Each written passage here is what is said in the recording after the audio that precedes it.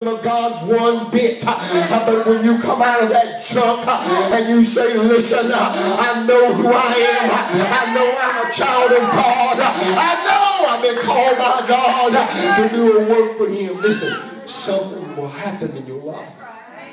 God is real, He's alive, and He's moving in my heart. Real, get the last word. It's over for you, buddy. It's over for you. You're not going to work no more in the church. It's over for you. Wait a minute, devil, let me tell you something. I'm just God. I'm getting ready to get where I belong. And I'm going to step back up and do what I'm called to do. I will get the last word. That's why you got backsliders. Bless God, they ain't got the last word yet. On the inside of a backslider. Against that lying devil, no. You may think you done knocked me down. Oh, but I'm like a weevil. I may wobble, but I'm going to stand back up. Oh, come on now. Praise the Lord. Honey, listen.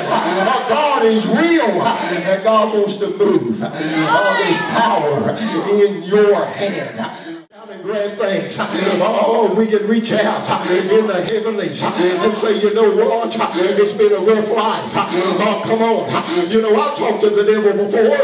Yes, I do. What do you mean, preacher? Honey, he talks to me. I'm going to talk back. That's the way I was created. Come on, somebody. You know what I'm talking about. You husband and wife, when you're in an argument, you always want the last word. Bless God.